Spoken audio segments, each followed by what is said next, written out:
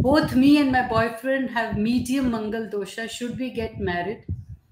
If you're above the age of 27, by all means get married. Medium Mangal Dosha does not last for a lifetime. Even a major Mangal Dosha does not last for a lifetime. After having crossed the age of 27 or 29, frankly speaking, the Mangal Doshas become very, very weak. Now, my logic or my take on this is Mangal is Mars, a planet of action. So chances are, whenever we have a Mars dosha or a Mangal dosha in a chart, it basically means we are not in control of our impulses or our anger.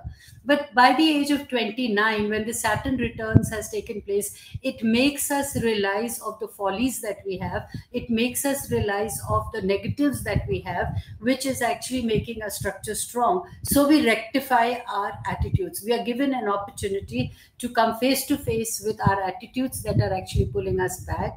So at times we realize that our anger is what is destroying us and it's not being constructive. So we try to nullify that anger, or we try to use our anger more constructively.